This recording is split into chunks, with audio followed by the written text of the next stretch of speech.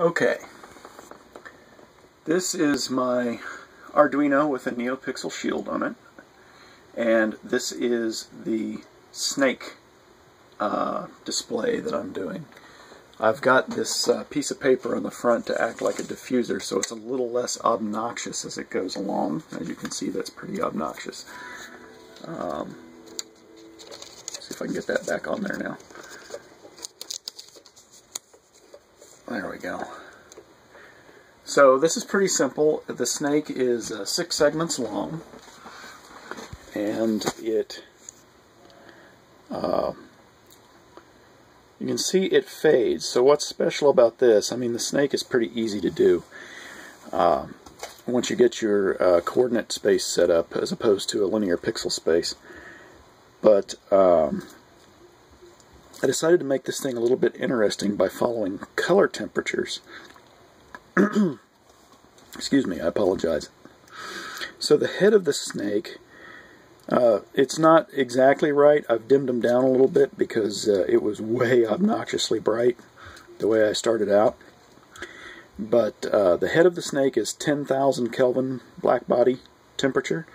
The next one back in the string is 8,000, then 6,000, 4,000, 2,000, and then 500. So imagine that you used a really, really super duper hot torch and heated up a piece of metal. When it got up to 10,000 Kelvin, it would be glowing white with a blue tinge to it. Hi there. Who's there? Me. What's up, me? Adam. What's up? What are you doing? I'm making a movie real quick. And yes, you still have upstairs with me. Well, in a minute. Did you finish your chores? Both of them? What was your other one?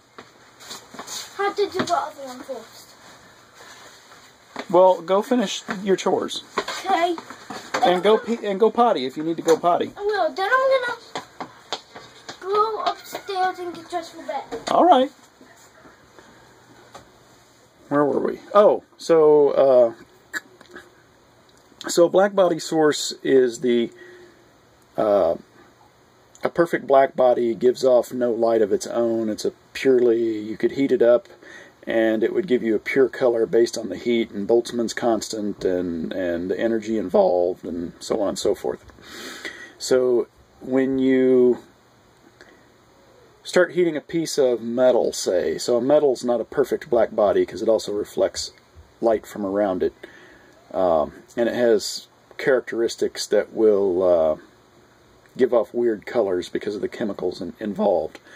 But if you start heating it up, it's going to start to glow red, and then it'll be a deep cherry red, and then it'll start getting a little brighter, and then a little brighter, and then it'll finally get to the point where it turns this orange, and then it'll turn white.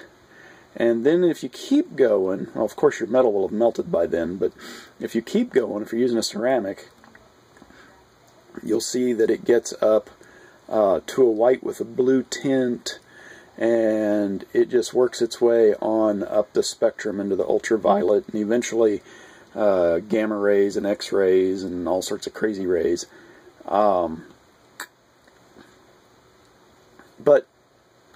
I just decided to go here. I thought that it was neat to have the colors shift from 10K down to black, as though it was metal cooling. So that's all.